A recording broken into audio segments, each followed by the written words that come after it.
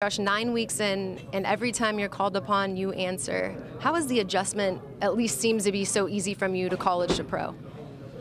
Honestly, I tell people all the time that I feel like it's the same. I know a lot of people say it's different in the speed and playoffs come in the speed and things like that, but honestly, it all feels the same to me. You have a pretty decent offensive line. I'm sure that plays a huge role in that. That definitely makes it better. I mean, we have a great offensive line.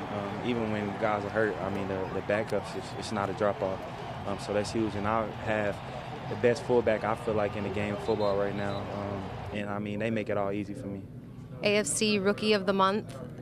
Do you try to, not hear all that? Yeah, I mean, I try not to because people try to, blow it out of proportion. And people think I care about it when I don't really care, bro. That's not why I play football. I play to win games, and I play to compete and dominate each play. And, I mean, that's what I try to do each week. How did a program like Alabama prepare you so quickly? I'll tell them coming in. I mean, they taught me the game of football. Coach Burns coming in, he taught me literally everything I know. I mean, they molded me to learn how to be a pro and how to have the right work ethic and things like that. And, I mean, I'm forever grateful and honored. I'm sure you got a lot of questions today about passing Marcus Allen and rushing yards for a rookie. That's, crazy.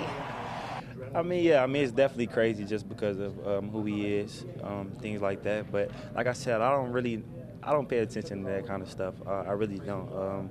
I really just try to come in and dominate. Like right now, my last play in the game, I dropped the pass. So, I mean, I don't feel like I played that good right now.